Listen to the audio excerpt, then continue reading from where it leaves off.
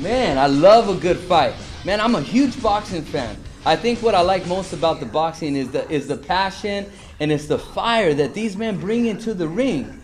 That fire that causes them to train and to discipline themselves and gives them what they need to face their opponent head on. Unfortunately, not all of us have that same drive and the same passion to pursue our goals and to live with victory. I heard Pastor Sonny say that pursuit is the evidence of passion. How's your passion? The Apostle Paul told Timothy to fan his gift into a flame. He also told him to fight the good fight. He knew it was going to be a challenge. He knew there was going to be obstacles that Timothy was going to face. So he encouraged him to fight the good fight. The problem with being on fire and pursuing your passion is that sometimes you got to fight for it. I want to encourage you on September 4th and 6th, I'll be teaching 2 illustrated sermons on how to fight for your fire, and I hope to see you there.